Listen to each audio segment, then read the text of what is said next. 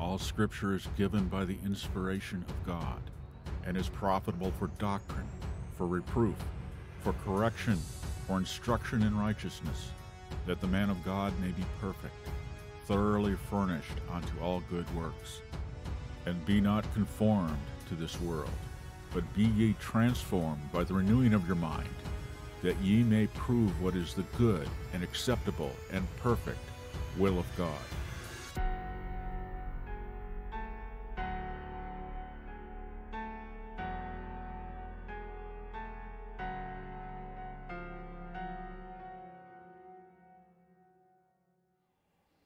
Welcome to Thinking Biblically. This is the 30th day of September. That's the last day of September, I believe, in the year of our Lord 2024. It's a Monday. Oh, yeah. It's hard to keep track of sometimes when you're retired and every day is pretty much the same as every other day. You don't have anything you particularly have to do.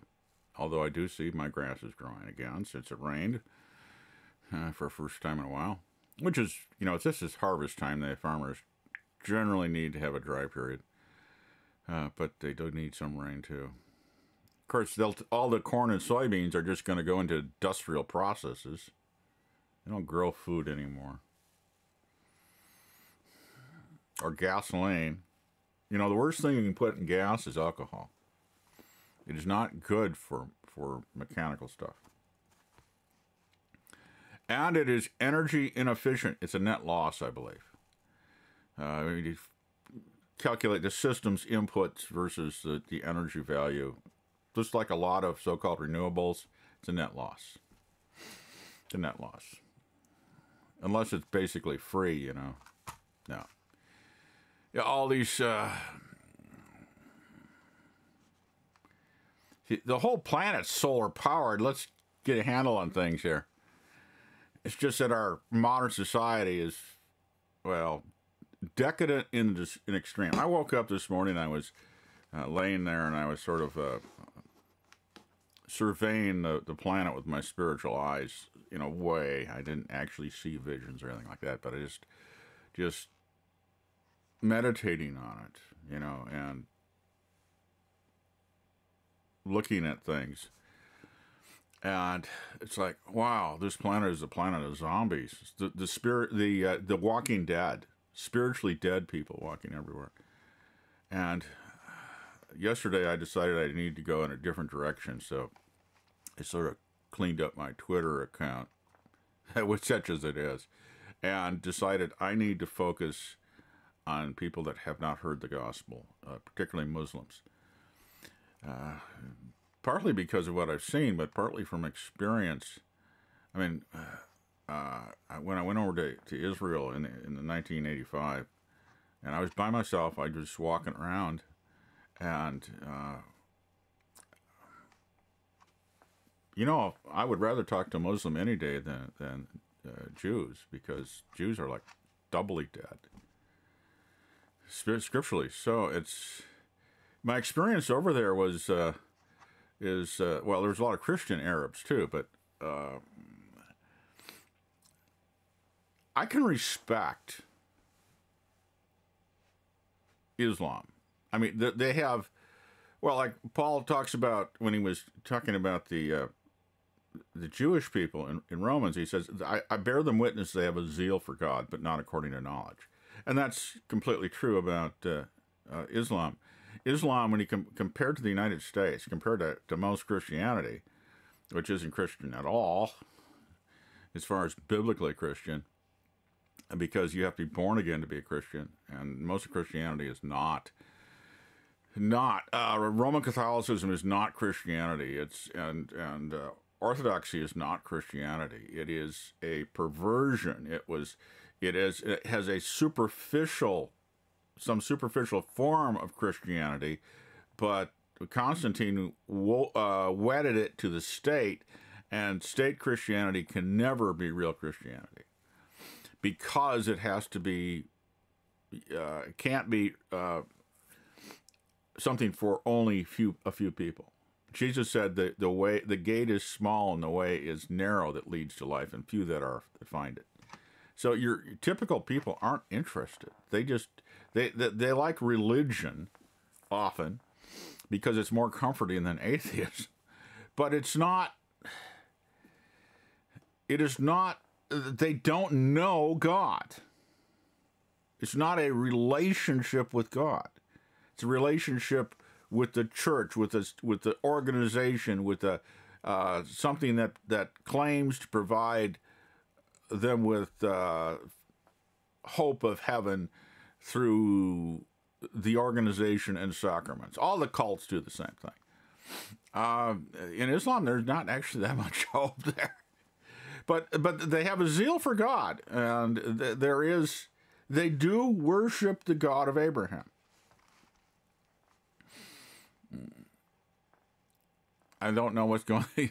I look at Jerusalem and like, oh God, what a mess. The most spiritually dead place I've ever been in my life. I mean, I've been to New Age festivals. I've walked in occult bookstores. You know, but that is the worst place I've ever walked was 1985.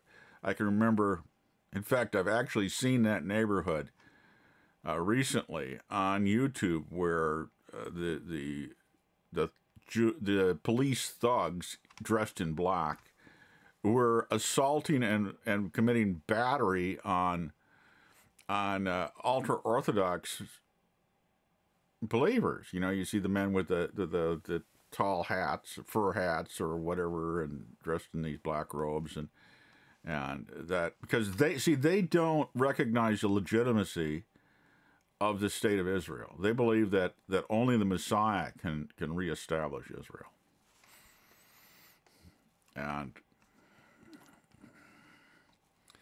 And now the Supreme Court in Israel has said they have to serve in the military too. There's going to be more. They will riot. They will cast stones, definitely. Mea Sherim, you don't want to drive through that neighborhood on the Sabbath in a vehicle. You might get your windows all busted out. But I remember walking one Sabbath evening, so this be like a Friday night in real time for the rest of us, in those neighborhoods. It's sort of like this is like the northwest corner of Jerusalem. It's directly north of the old city. And that's where I was staying, up there in a youth hostel, which is like a cheap hotel. And it was cheap. But so I was walking down there, and I'm by myself, and the sun is gone down, so it is the Sabbath. And I hear it's just the spiritual darkness, and I hear this sounds like moaning and wailing coming up out of the earth almost, because in that part of the city, a lot of it is, over the years, it's the street level's gone up and up and up on the buildings. And so it'd be down below street level and coming up through windows, and that just there's Sabbath prayers, I suppose. And it was like I'm walking through hell. The spiritual darkness, that Satan just over that place, that whole country. It was just to be a born-again Christian there, you're walking through the kingdom of Satan. The darkness just pervades it. It's like this heavy pressure around you all the time. But some amazing thing is, you know, where the scripture says, where two or more gathered together in my name, there I am in their midst. And that I actually experienced that, because if they're another born-again believer, and if you're there talking with them and you're talking about Christ, you're worshiping, really. And it's just gone. That all of a sudden there's light and freedom and liberty and air. You can breathe the air. It's amazing. The spiritual reality of it, you actually experience it. But the darkness is just so thick over there. And it's especially in the Jewish community. And at that time, most of the Jewish community, at least half of Israel, was secularists. In other words, they were atheists. They weren't even practicing Judaism. So today, you look at what's going on in the world, and I think Satan his throne exists in multiple places. Washington is one of his favorite thrones, right there in the Oval Office. He's the one that stands behind the person sitting at the desk with his strings, or his hand, his sock puppet. Definitely so. But Jerusalem, the absolute insanity of what's going on. The insanity. The murderous insanity. They don't even hide it anymore. I saw some of that when I was over there, but nothing on the scale I see today. The evil, just the absolute evil. The murderous intent.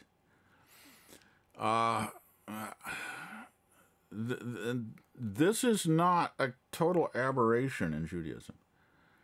It's in the Talmud. There's an entire section about the relationship. The Talmud is collections of writings of various, or sayings of various rabbis over a period of time. So Rabbinic Judaism they are the descendants of the Pharisees. Literally, that the Pharisees were the ones that became the spiritual. They became the dominant spiritual thing. The Sadducees were associated with the temple, and the priests, of course, were associated with the temple, with the destruction of the temple in 70 A.D. It is the Pharisees that, and you had the Christian believers, but the Christian believers, the Jewish Christian believers, because in Christ there is no Jew or Gentile, simply blended in and intermarried and everything else, because why not? Why not? And because under the new covenant, circumcision is not important, all that stuff, it's done away with. So the Pharisees took their stuff, and they were centered in the synagogues anyway. That was their institutions. So they were able to transition without the temple. And they created, I can't remember the guy's name, a particular rabbi, Akiba, I think it was. They created a standardized Torah, and they began to compile the oral traditions into what was it called? Well, you have the Mishnah and the Talmud. I can't remember the exact order, but they gradually began to compile and write down their traditions and establish. So what we have today in Orthodox Judaism is the religion of the Pharisees. And if you read the Talmud, if you've read the New Testament, yeah, this is the Pharisees. This is the Pharisees. They act just like the Pharisees. they think they can snooker God, just like the Pharisees in Jesus' day, that he was contending with. They would they would nullify the commandments with their traditions to get around them. And you can see that all through the Talmud. So they think they can pull a fast one on God with their minds. It's like, no, you can't do that. God knows exactly what you're doing. Yeah, when you hire the neighbor Gentile boy to flip your light switch on and off on the Sabbath. But you don't really hire him, you just give him the idea that if he does this, you'll give him a gift. Like politicians, the same kind of stuff. And it's like you read that and yeah, nope. It doesn't work that way. God is not a fool. But they act like, you know, these rabbis, you read it in the Talmud and you see this stuff and it's just, really? Spiritual darkness, blindness, and arrogance. The flesh. It's not unique. It's not unique to a particular ethnic group. It's just, but when you reject the light, you go even deeper into darkness. So if God reveals light to you and you reject it, you end up in a worse situation than you were before. And the scripture is very plain. The New Testament is very plain that happens. That is the judgment of God. He gives you over to your darkness. So you just plunge into that. You turn away from him, so which direction you're headed? You're headed to the dark. And it's you're doing it to yourself. And you look at society today, you look at the United States today, the West in general, because it's really blended into one big blob now. It is the most decadent, corrupt, spiritually dead civilization that's ever existed on this planet. It's the end. We're at the end. Not the end of the world, the end of the age. It's time to look up because Christ is coming. And I feel so sorry for some of these Christians that have abandoned premillennialism, a imminent return of Christ, relatively imminent at least, for postmillennialism where Christians have to build the kingdom of God, and once Christianity has conquered the world, then Christ can come back and we'll give him the keys to his kingdom once we've built it. That's postmillennialism. That is the most absurd, hopeless, miserable thing there is. And I see some people that have gone over to that thinking it was more hopeful. Well, guess what? That's not the way things are going. Yeah, they call the other escapism that Jesus would perhaps come today. Well, thank God. I hope so.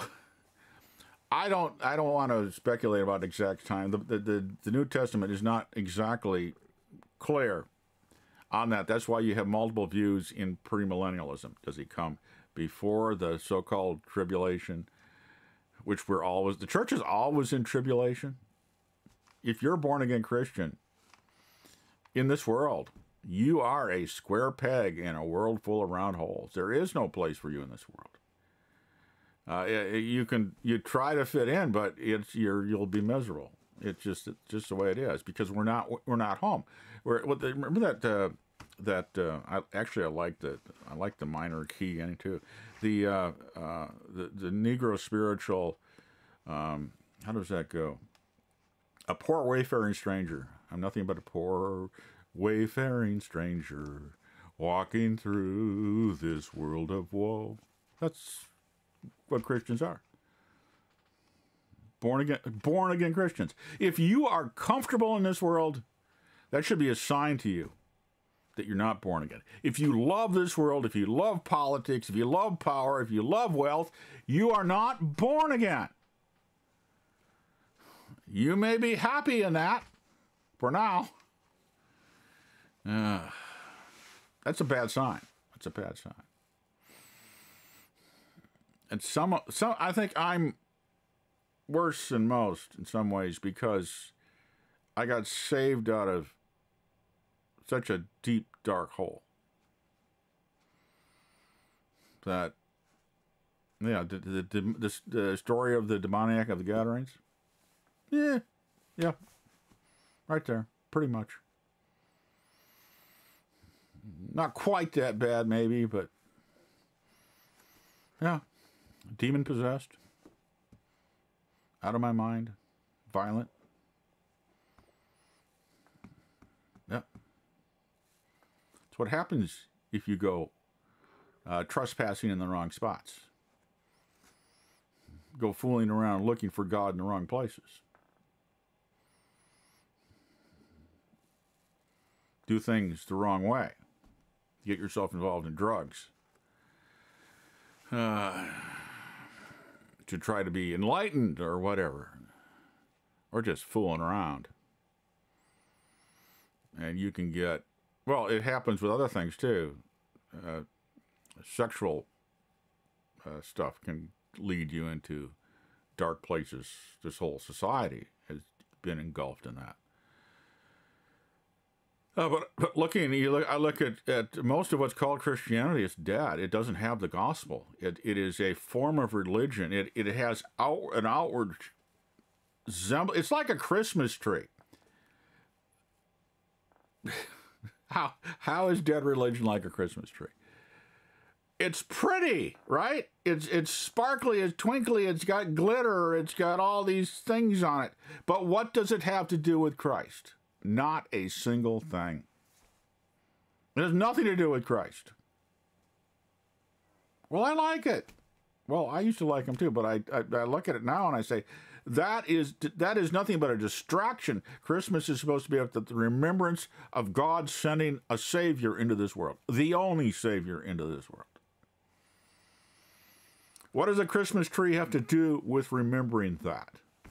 Not a single thing. What is all of the materialism, all the gift givings, all the traditions of this world? It's all satanic deception to keep you from thinking about Jesus Christ and your need for a Savior.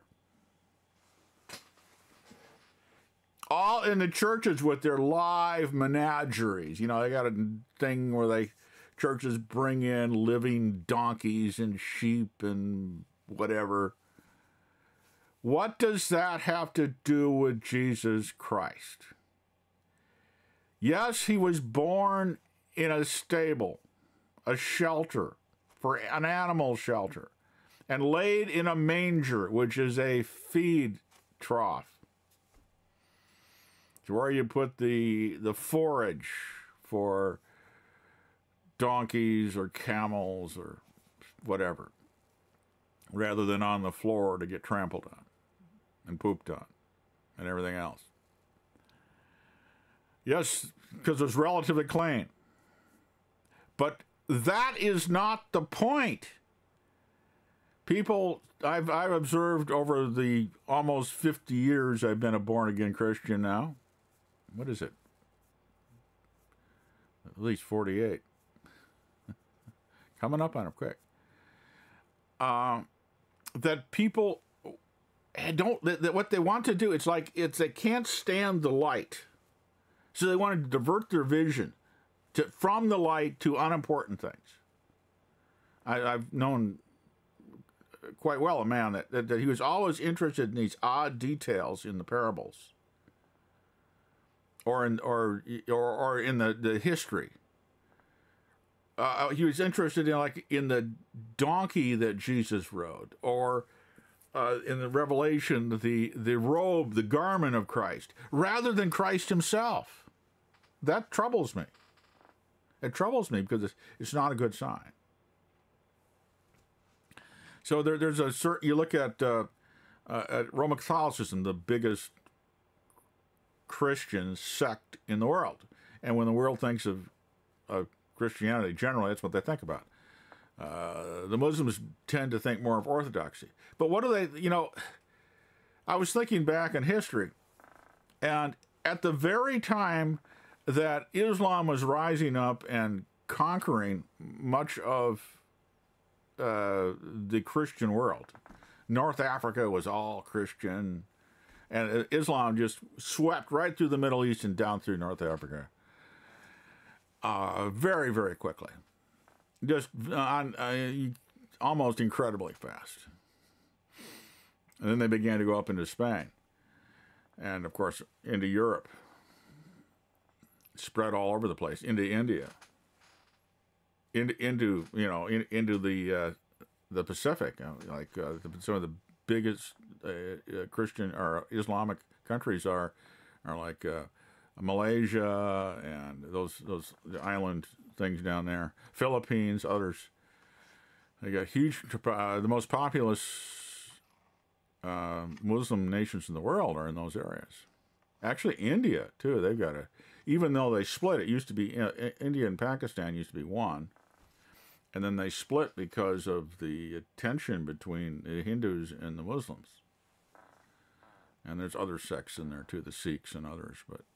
And there's Christians have been in India since the first century, at least according to tradition. There's in the south part of India, I think it's southeast side.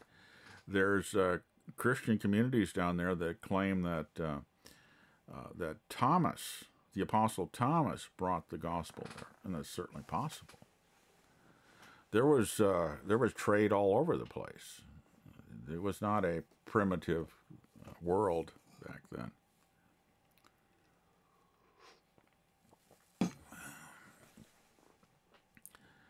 But as I was thinking about this, is too that Christianity has become so corrupted that it's not Christian. So that when Islam sees Christianity, and I was going to finish my thought there, at the time that Islam was rising and spreading very rapidly, and Christians, many of the Christians in the Middle East, embraced Islam as a deliverance from the Byzantines, the Roman Empire, the Eastern Empire, which was the main one. The Western Roman Empire was pretty much deceased. It had degenerated into just the papacy. The Vandals and the others overran the West in the 4th, 5th century. And Rome was no longer an imperial power there anymore. It had decayed. The city was like Detroit after Constantine moved the capital to what is today Istanbul. Constantinople, the city of Constantine, built as a city. I think the biggest dome, the biggest church constructed as a church, is Hagia Sophia in the city of Istanbul. And that was built by Constantine, and it is now a mosque again. Became a mosque when Constantinople was finally conquered in 1453, but the empire had shrunk down now. That is Rome. That was still the Roman Empire. The Byzantines were the Roman Empire. So Muslims refer to those as the Romans, because they were. We got a Western twisted view of things. But see, when the Muslims looked at Christianity of the days in Muhammad, he would have seen this. So you see that in the Quran. It says, admonishing Christians, don't say three gods. Well, Christianity had become so idolatrous that, yeah, in fact, I've seen that down where I lived in the border, over a plaque, a so-called Christian plaque on a house down there in my neighborhood, just a couple of houses down. It was in Spanish, but it said Father, Son, and the Virgin Mary. 3 gods. Tres dioses. 3 gods. That is, and the idolatry there at the very time that Islam was taking things over. There was a controversy in the church, the official imperial church, which was the only legit church at that time. You had Rome over there because they were isolated, doing their own thing, more or less, the papacy. But that was the hinterlands. That was the barbaric part. The reason was moved to start with to Constantinople was Rome was not the center of activity. It would be like putting the American capital, well, in Washington, or in Hawaii or something, or Alaska. It's like, no, that's or North Dakota. Not quite the center of activity. So, but what was going on, because Christianity had become so corrupt, there was a scandal in the church, and an emperor came to power, and the emperor is the head of the church, say, under that system. Yeah, definitely. It's a state religion. So, and religion serves the interest of the state. So there was idolatry had come in very heavily. The worship of images had gradually come in and totally prohibited by the New Testament. Paul says, flee from that. Or not Paul, I'm saying John. John in his, I think it's one of his epistles says, flee images, icons. In the West or in the East, they never went so much to the three-dimensional things, but it's more flat paintings. In the East or in the West, they went three-dimensional. The East was, you have the icons. In the West, you have full pagan Roman-style idols. To this day, you look at the Vatican, filled with them, and say that they don't worship these images. Well, you haven't been in Catholic churches, real Catholic churches. Like, you go down to the Mexican border. You go down farther into Mexico, it's even more so. Yes, they worship the images. Pope John Paul II talked about the validity of this and how the image has a special connection to what it represents. Well, that's what pagans have always believed. They didn't believe the marble or the wood was the god itself, but the carving was a portal or a link or a connection point to that deity. Pagans aren't utterly,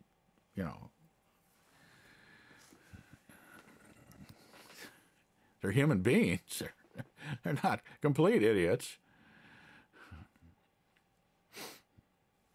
But But during this very time with Muhammad, Muhammad's thing was there was 360 idols in Mecca. One for every day of the year. 360. These represented 360 gods. And Muhammad, in this sense, Muhammad is a prophet a proclaimer of the one true God. He's not totally illegitimate, okay? He's not a prophet necessarily sent by God, but I mean, he was a proclaimer, a preacher of the God of Abraham.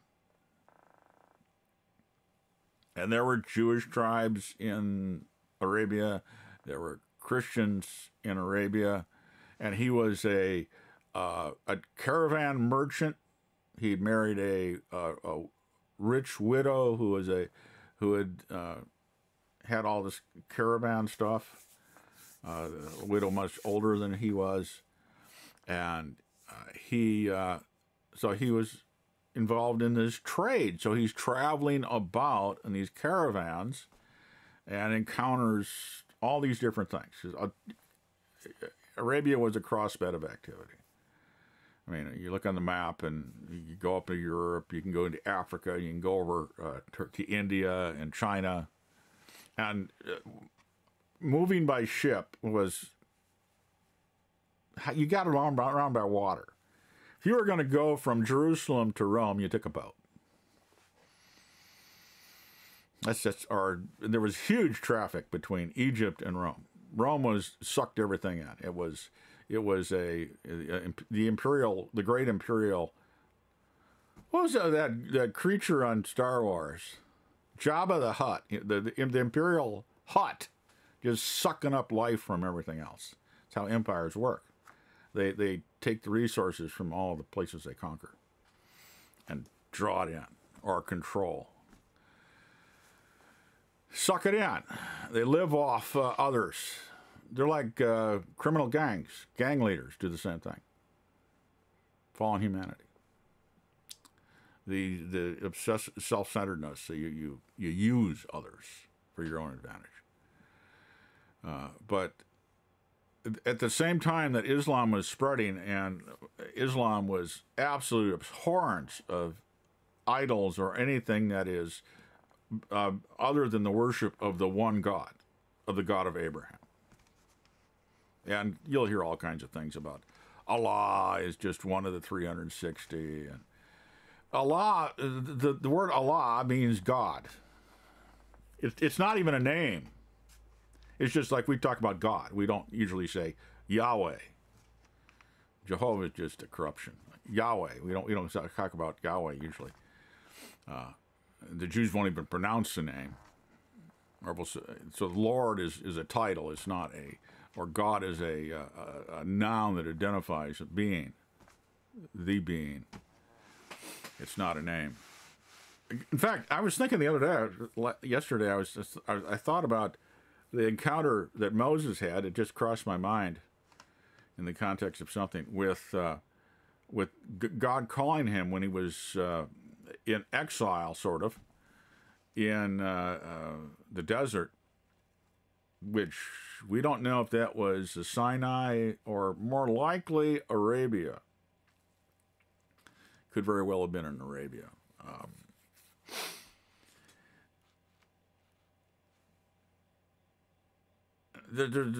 Of course, the climate's changed since then too. So, but when God appears to him by the burning bush, and God says, "I'm going to send you to my people, to your people, and you're going to bring them out, deliver them." And it's like, really? I'm nothing but a shepherd. God had reduced him from being second to, the son, the adopted son of Pharaoh, down to that.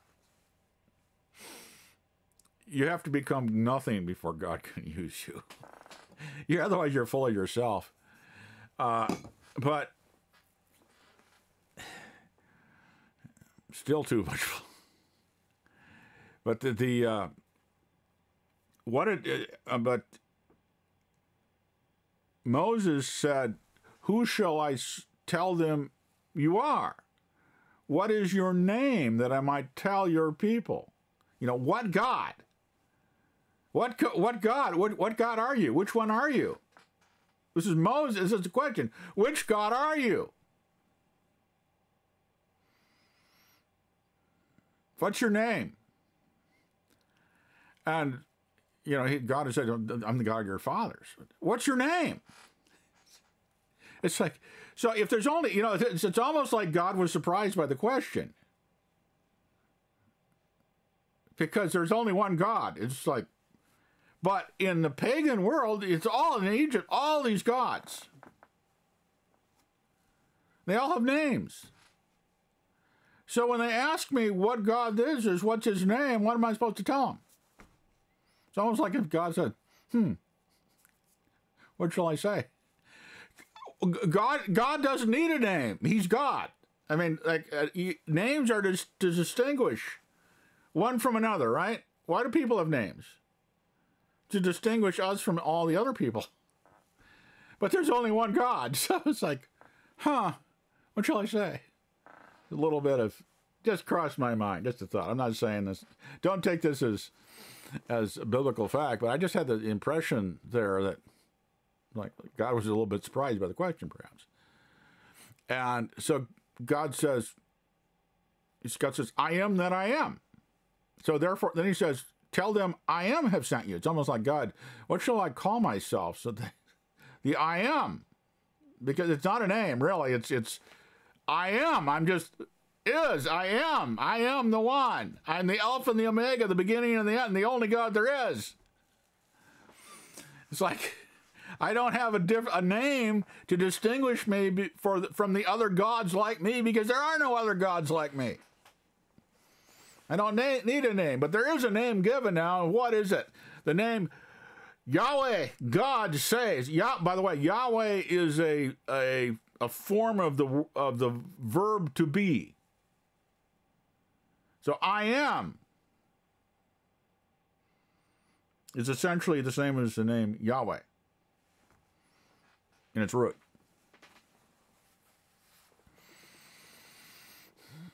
So that was rather, like. But that is God that the Muslims worship.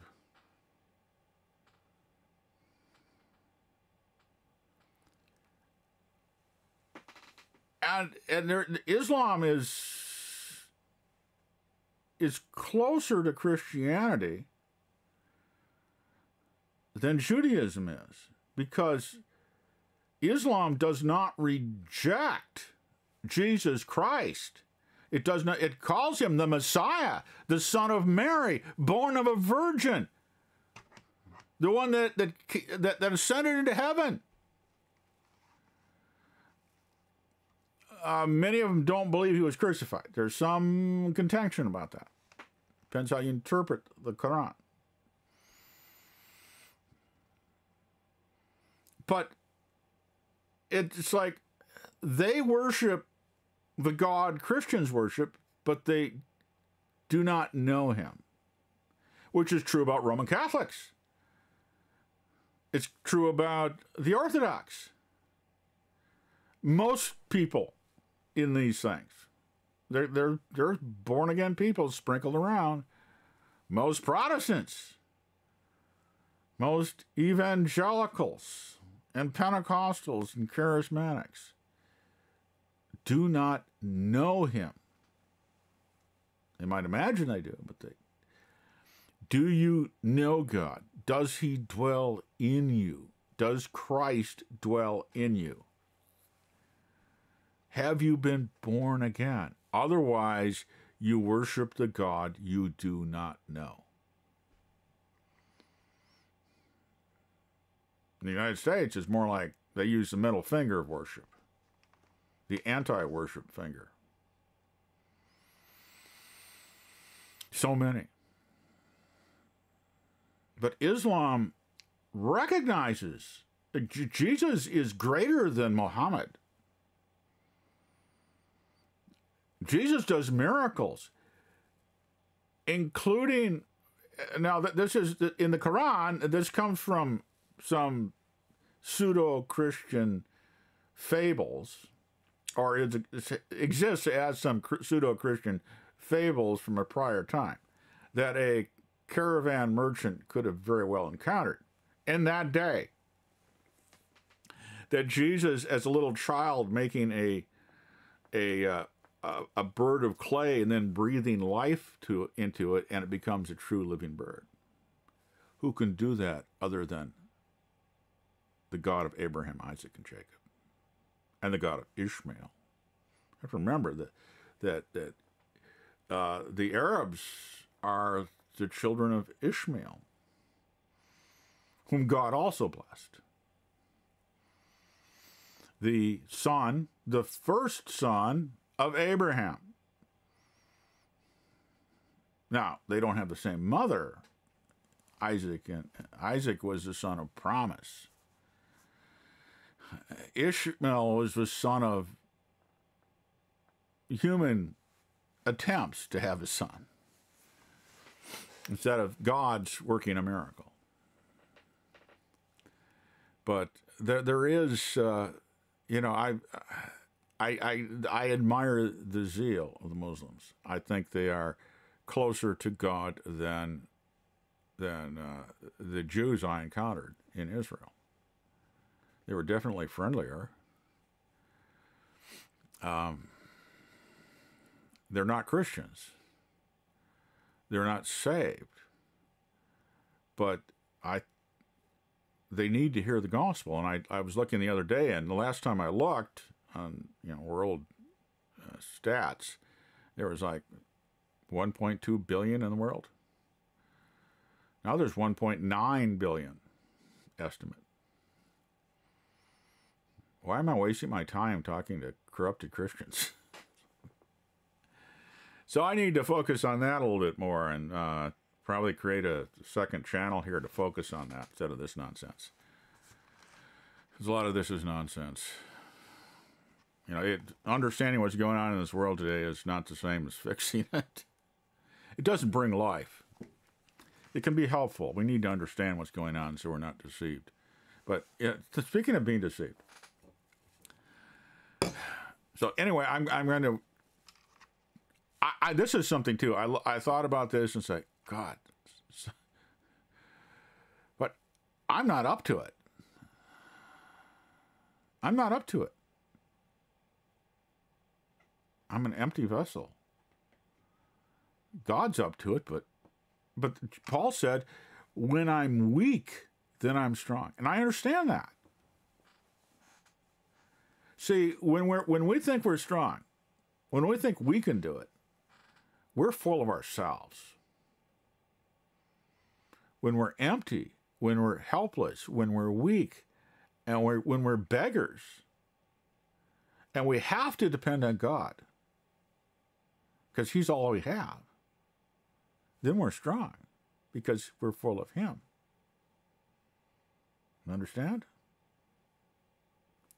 And God likes to keep us in places like that, where we can't depend on ourselves. It goes, He chooses people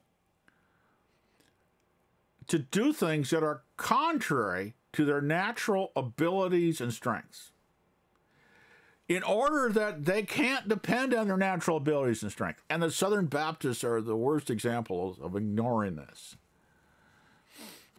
Just programs. Man, all flesh. It's all flesh. It's like Rick Warren, all flesh. You know, those kind of, now that's getting dated. Today, the Southern Baptists are just nothing. Why? Because it's all flesh. Flesh gets old and dies. Okay, so I just happened to turn on the internet over here, and I was shocked. I saw something on X. I didn't actually think it was subscribed to Donald Trump, but it's like, okay, what is he saying today? You got to take a look at this. So this is all you Donald Trump worshipers out there. I hope you're not worshiping Donald Trump. He's not a Christian, and this should tell you something about him. The church he was raised in was Norman Vincent Peale was the father of positive thinking. Well, not really the father. There was others before him, but he was on television all the time when I was growing up. You know, they had church broadcasts on Sunday mornings, and he was one of the national ones. Norman Vincent Peale. And he was supposedly Reformed or Presbyterian, the same thing, basically. And that was the home church of Donald Trump, assuming he actually went there once in a while. But it was all about positive thinking and the power of thinking to get what you want. It was all mind science, which is occultism, really. Christian Science is occultism. It's that it is the law of attraction. It's the occult is full of this, where your thinking creates reality. Reality exists in your mind. Well, look at sexual things. Well, it's not even sexual anymore. It's look at the gender confusion. That you can be whatever you want to be or need to be, because reality only exists in your head. This is nihilism. This is Nietzsche, the will to power. It's Nietzsche. Didn't he do that thing, the Antichrist? He wasn't Antichrist. He clearly self-identified as such. His philosophy. Of course, that's a death of philosophy right there. Because it's the denial of truth. Philosophy is the love of wisdom, which has to be grounded in truth. So trying to find truth. And when philosophy just gives up on trying to find truth and decides it's impossible, well, there's no philosophy anymore. But take a look at this. This is Donald Trump's account. It was right there in my face. Donald Trump. This is at real Donald Trump. Yeah, this has got the blue check mark and all. Donald J. Trump. This is his Twitter account. Usually what you see on Twitter is his son, but this is Donald himself. And this man needs to have his lips zippered. Needs to have a button or something installed there to keep it shut most of the time. Because every time he opens his mouth, something, or tweets, something comes out. That is crazy. So this is Donald Trump, and I looked at this and said, what the heck? What is this? Donald Trump posting on Twitter, praying. This is a prayer. Saint Michael the Archangel, defend us in battle. This is the Catholic prayer, Roman Catholic prayer. Be our defense against the wickedness and snares of the devil. Who's he praying to? God? This is idolatry. Anytime you pray to, this is shirk. The Muslims, they know exactly what this is. This is wrong. This is sinfulness in the highest degree. Shirk. To ascribe the properties of God to a lesser creature or idol or anything.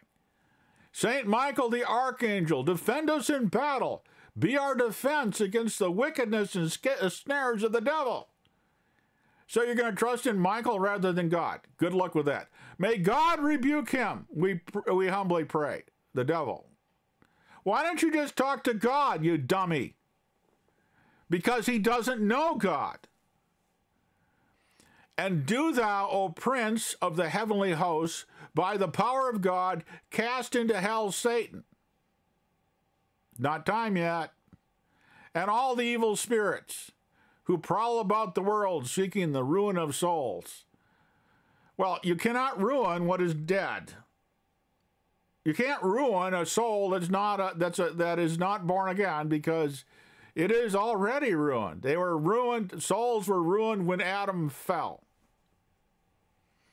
You have to be born again. You're spiritually dead already when you come into this world. You have to be born again, Jesus said. His words, not mine, his. You must be born of the Spirit. You cannot even see the kingdom of heaven. You can't even perceive the kingdom of God unless you've been born again. Oh, Donald. Is Donald born again? Now, why would people rather pray to an angel than to Christ himself? Because they don't know Christ. And they don't want to get close to him.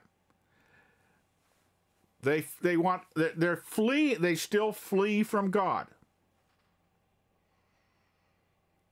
This is manifest proof that Donald Trump is not born again.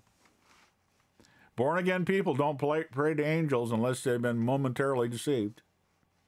Because they know God. God is our Father. We know our Father. We know the Lord Jesus Christ. We know the Spirit of God. He dwells in us.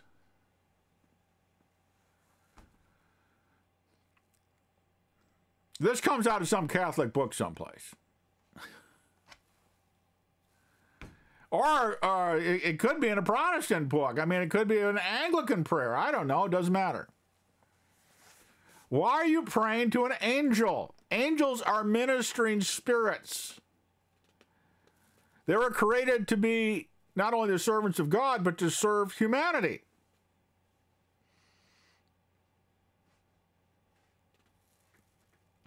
They are messengers. Of course, if God lives in you, you don't need an intermediary. You don't need an angel to come with a message. See, in the New Testament, we don't see that anymore. Angels may come to deliver from something, but they don't come with messages. Because if you're born again, the Spirit of God himself is in you. You don't need a messenger. Between you and God, there's only one between God and his godness. There's only one intermediary, and that is the Lord Jesus Christ, the God-man.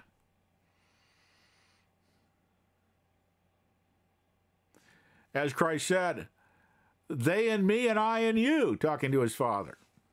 He is our connection point to God, the only connection point there is, because he is man and he is God.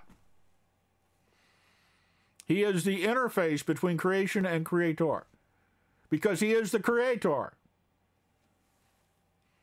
And also a creature in his humanity. I guess you could say he's a self-made man. But Donald is praying to Michael.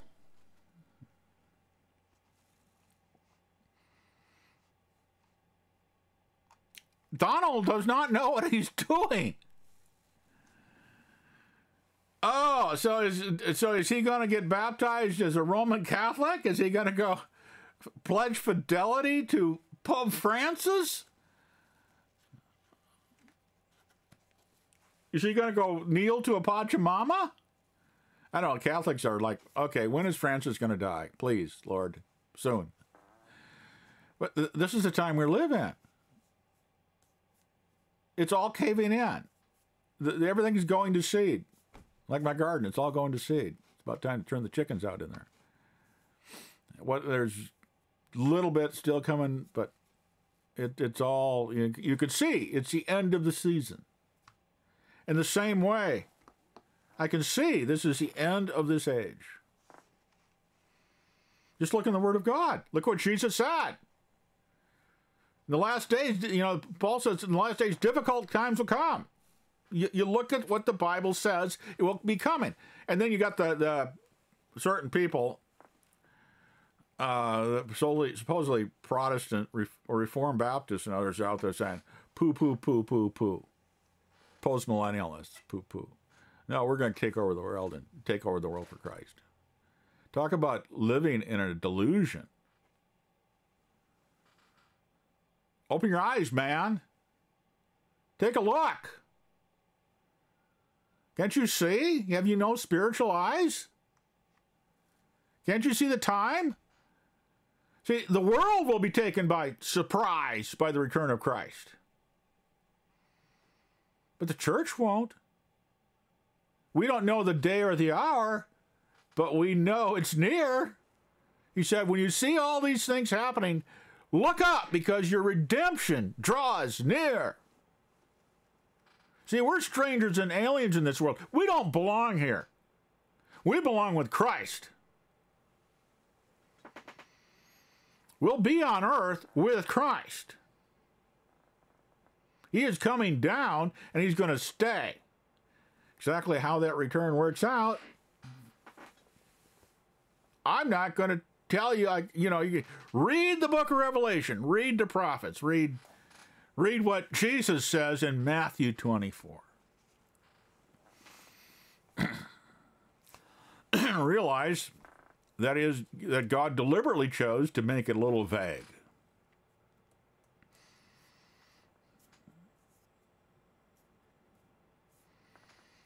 Because he wants us to trust him, not our understanding.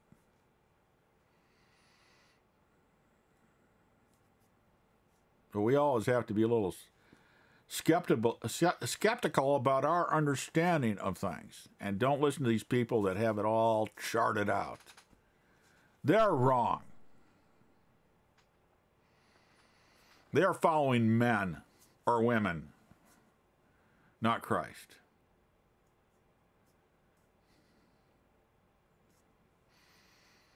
But we're running out of time. And that's both bad and good.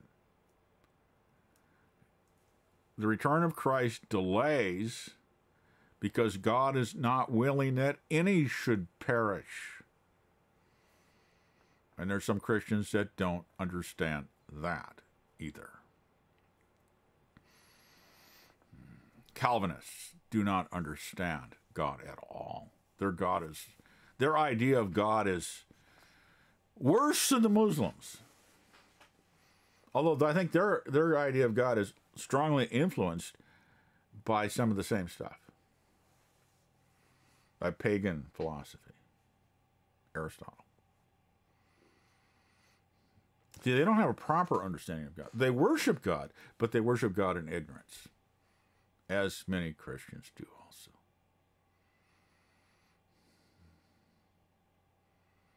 Again, to be a true Christian, you must be born again. You must have that living relationship with Christ. I don't know how anybody can read the New Testament without understanding that. It is so clear through and through and up through. And how that sometimes how it turns into institutional Christianity and sacraments and all this other stuff. How Christmas turns into a Christmas tree and marketing presents. It's all a smokescreen of hell to keep you from seeing the truth, to distract you. And people that aren't born again are willingly distracted. They want to be distracted. They want to cover their eyes from the truth because they flee from the light, as Jesus said in John chapter 3. And this is the judgment. Light has come into the world, and men love the darkness rather than the light because their deeds are evil. The natural reaction of a sinful person, which we are all born into, to the light, to the truth, to God, is to flee. And God has to overcome that. That's why people don't just come to Christ on their own. They run away. They choose something else. They'll choose religion, but when it comes to actually coming to God, there is fear there. Because they haven't been reconciled to Him. But that's where they'll find reconciliation. It is in Christ. Muslims have no forgiveness. See, in the Quran, God simply arbitrarily forgives.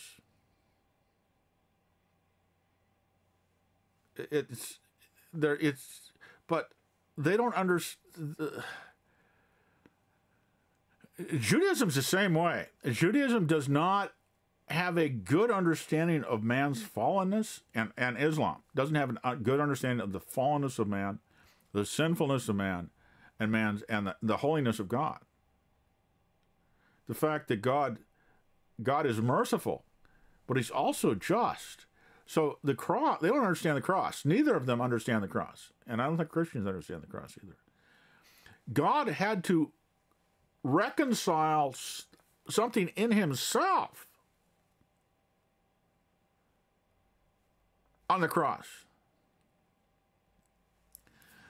How can God had to reconcile His justice and His word and His holiness with His mercy and grace and love.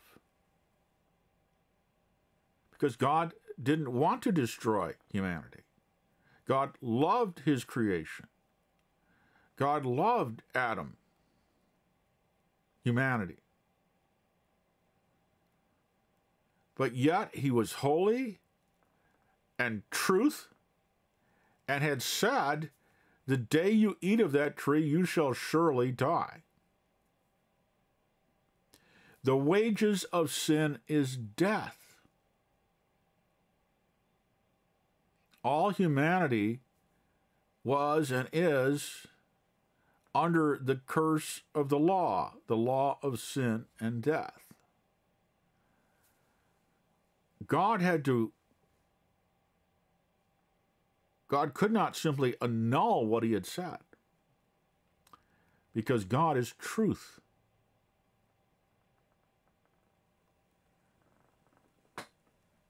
How could God reconcile His love and His desire to save fallen humanity with His holiness and righteousness, justice and truth? His own word. the penalty of sin had to be paid. So God said, I will pay the penalty myself.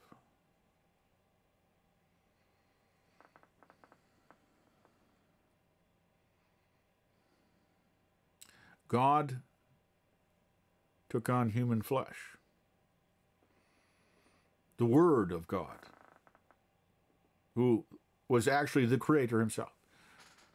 The Word, the Logos of God, the face of God, the self-revelation of God, however you wanted to try to describe that.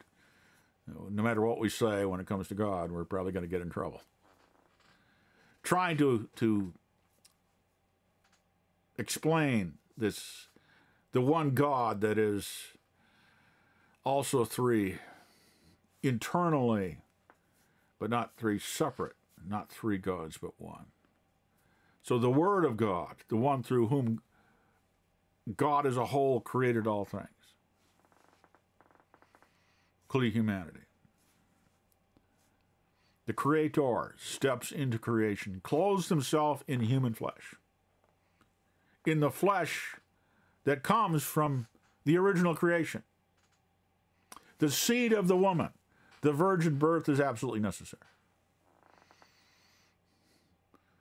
Clothes himself in human flesh, flesh of Adam, the flesh of Abraham, the flesh of David. Fulfilling his own words. The Messiah has come into the world. Emmanuel, God with us. Is that what that name means? And not only walks among us and teaches, but his mission is to go to that cross and die, paying the penalty of his own words. The wages of sin is death. Christ dies for us. He pays the penalty.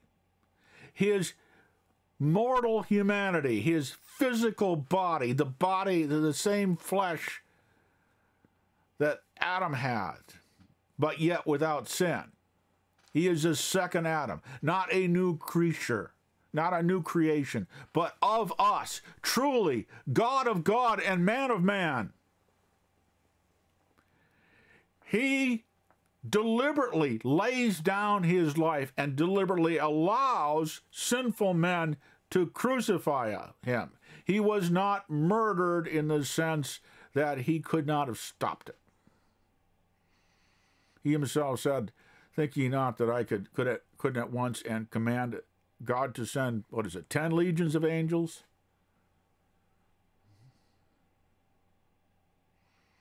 One angel could wipe out an entire world.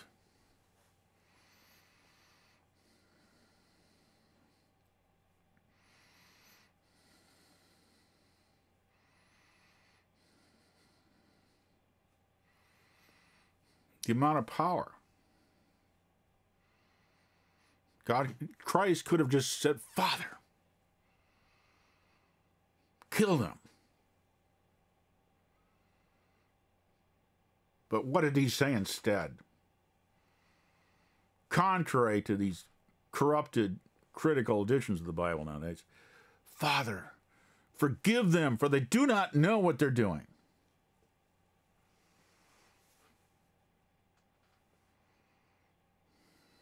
And he said, "It is finished," and yielded up his spirit and died. And then 3 days later, stood up and walked out of the tomb on the third day. That is not a contradiction, by the way. That was his mission. Then for 40 days, he spent time with his disciples, ate with them, spoke with them. They touched him, demonstrating the reality of his resurrection. And then he ascended into heaven in their sight. He was seen on one occasion by more than 500 people. Witnesses of his resurrection. Because his resurrection is the proof that he made full atonement for our sin. That is a proof that he accomplished his mission of bearing the sins of the entire world and dying for the sins of the entire world and satisfying God's righteousness, God's justice, God's word, God's holiness and truth, so that God is now free to treat sinners as if they weren't sinners.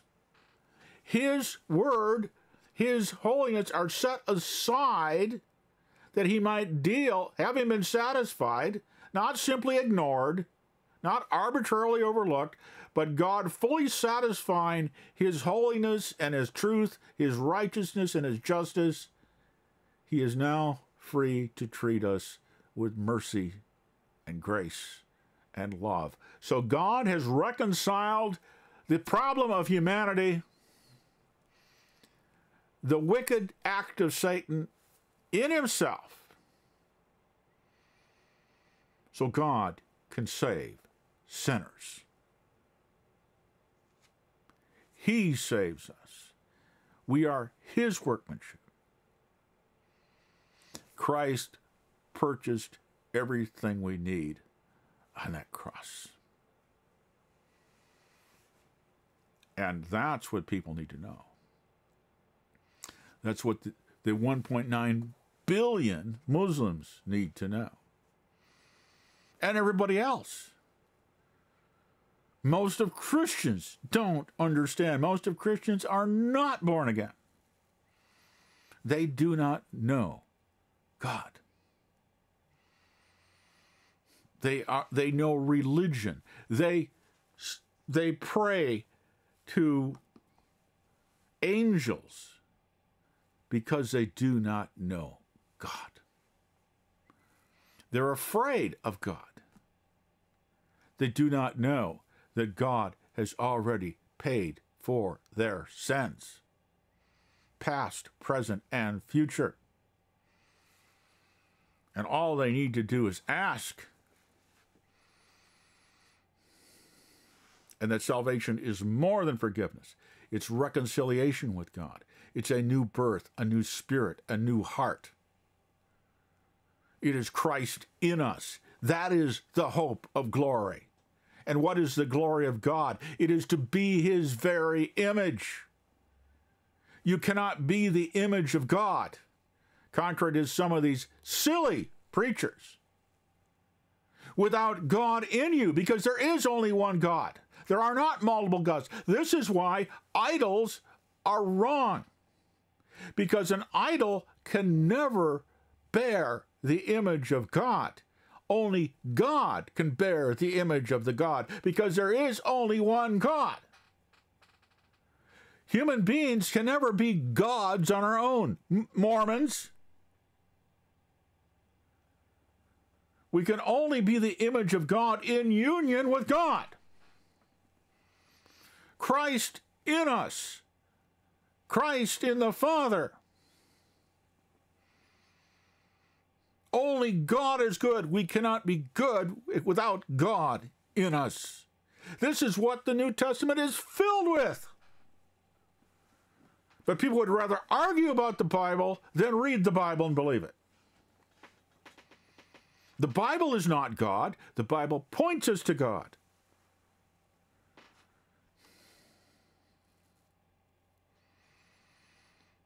We're all idolaters. We'd rather look to something else, something we can control. Something that's less than God.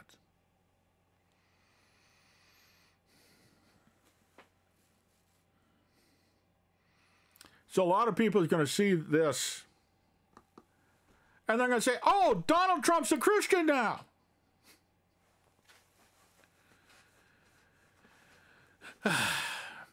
The very idea that Satan's wandering around trying to ruin souls that are already ruined. Well, they can become more corrupt, but they're already devoid. If you're devoid of God, you're born that way.